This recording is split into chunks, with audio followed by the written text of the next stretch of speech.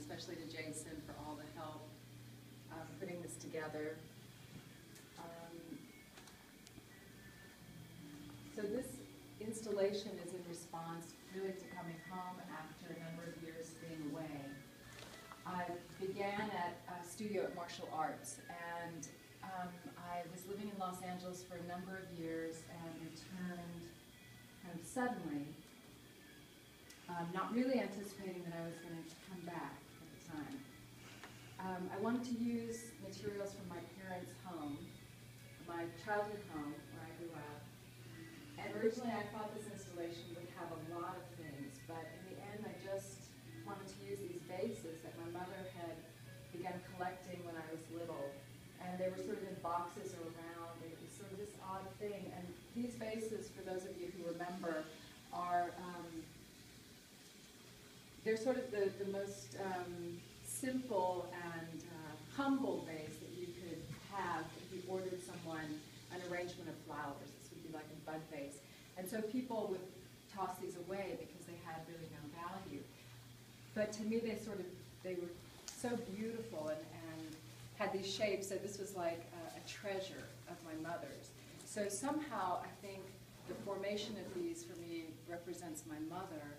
I put them in the studio, and then I also realized that they became kind of the community, or like a school of fish, or the crowd in a Greek chorus, or a Shakespeare play, the chorus. And at the same time I returned home, a friend of mine had recommended that I read the Shirley Jackson novel, We Have Always Lived in the Castle. And that was written in 1962, and that was the year I was born. So it was just this coincidence that I was reading this story, this novel by Shirley Jackson at the same time that I was returning home. And I was staying in the bedroom where I grew up, and so I was having all kinds of conflicting feelings and intense feelings about returning, the trajectory of my life in general. So what happens in the novel, too, is that there's a close relationship between the youngest daughter, named Meerkat, and her older sister. And she poisons the rest of her family. She puts poison in the sugar one day at dinner. I don't know if you know the story. But she knows that her older sister, who she's really close to, won't take sugar on her blackberries for dessert. So it's the story of these two women who live out their lives, and they are ostracized by the community. The older sister is accused of the murder of the family, but she's acquitted, and she knows that the younger sister has done this. So I was having all of these thoughts, and I really loved the book. So let's see, at the same time, I had for a long time wanted to make an Iron Maiden, a sculpture of an Iron Maiden. And sculpture is my primary medium, but I do a lot of different things as well. I had made in my studio, and Adria is one of my students from MCA, and so she got to see this installation when it first started, and I wanted to make an Iron Maiden because I thought it was just an interesting form of torture from the Middle Ages. And I had seen a horror film when I was little where this beautiful woman is put into an Iron Maiden, and it just seemed horrific to me. And so this stayed with me for a long time. And I went for a hike in Shelby Farms, and I saw this tree that has these incredible branches. And so I knew that I wanted to make the Iron Maiden with these branches. But I also wanted to make an Iron Maiden that you wouldn't be put into. It would be an Iron Maiden, perhaps, that you put yourself into, like a psychological state. So I made the Iron Maiden, which you saw originally, and then I didn't know I was going to get to do this show, so I reused the branches for other sculpture for sure that happened in Los Angeles last December. So when I was notified about this show, I had to go back to Shelby Farms and try to find these thorns in this tree, which was a journey in itself. And I found this sort of one perfect branch, whereas before the Iron Maiden took on this shape, and it was a lot of different branches.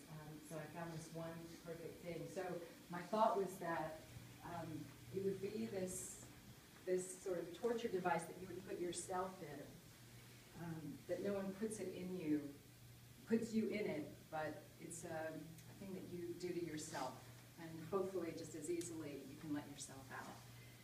The sugar cubes are referenced from the book, and when I first did the installation, Eric met me at the door and he said, we can't have those sugar cubes in the space because there'll be ants. So fortunately I had a friend who had some alabaster, and I carved them out of alabaster. The teacup is from my mother's house. I also wanted to make two knots, a noose and a slip knot out of rope as a sculpture that would work together as a couple. And so I was looking for rope, and I found this rope, but it just ended up being in a pile on my studio floor for a while. And I thought, eventually, that's perfect. It doesn't need anything done to it. It doesn't need a knot. It became this sort of symbol of a brain unraveling or kind of a mess, but still the shape and the form of the rope seemed to work just in a jumbled pile like that. The soundtrack I started recording, there's a friend that I have named Steve Roden, who's a wonderful artist, and he records sounds and puts them together. So I got a little stereo recorder that I could just slip in my pocket, and I started recording sounds, because I remember that there's certain sounds and smells from a place, and so the sounds from Memphis that I remember so well from growing up, one is the siren that goes off on Saturdays near my house.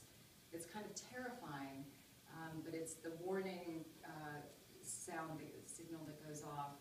And then just other various sounds that I think of when I think of home. I think of Memphis, cicadas and heavy rain and sounds from my parents' house. So at the time I was working on this, I didn't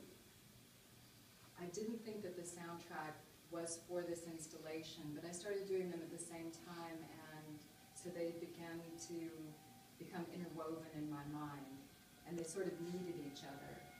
So I began to think of this installation sort of like a set or a piece of theater, and I was hoping that the viewer and the people coming to see it would walk in and out of the pieces, and there would be small discoveries along the way. And the music being a part of that, or the sounds being a part of that, like a soundtrack for this experience. The chandeliers, too, are a sculpture that it's a form that I've started to make over and over. I don't like to make anything more than once, but this is a sculpture that, for some reason, I keep making over and over. And so it's the form of a chandelier, but there's no real light. So it's sort of this unrealized potential in a symbol of light and illumination, yet it's fragile and it doesn't really work. And those two chandeliers also, for me, started to become the sisters.